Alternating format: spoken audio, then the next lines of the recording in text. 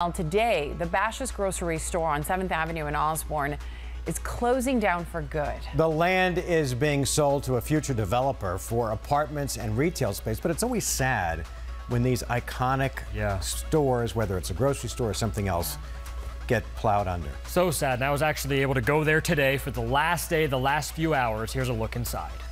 That was then, this is now.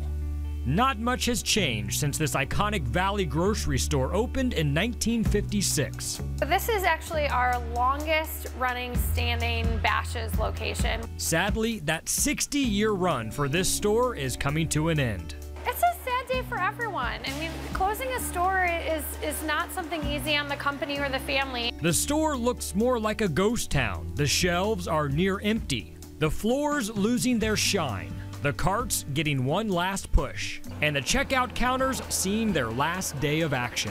Dave started working here when it opened in 1956. I wanted to say bye to it.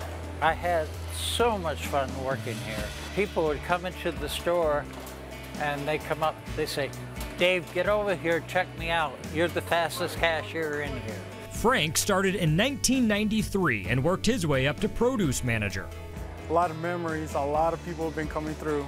The last day here is bittersweet. Enjoying all the customers that are coming in, saying goodbye, wishing me well, and they are gonna miss us and we're gonna miss them. It's not goodbye though, it's just see you later at another store. All of our members have been given opportunities at other locations, so no one's losing their job.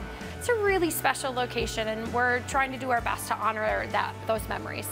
At 6 p.m. this evening, the beeping at the checkout counters will go silent. The smell of fresh baked goods will dissolve, and the doors will close for good.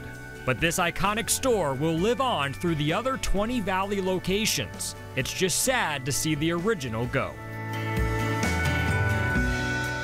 So what's left in the store will then be transported to the other 20 stores that they have here in the Valley, but it is sad to see it go. It's been there since 1956. It's an icon. And they're such a great Arizona family, yeah, they too. are. And just to make sure they are relocating the employees. Nobody's losing their job? Nobody's losing their jobs. Yeah, everybody's going to other stores in the Valley, so everybody's still happy. Good.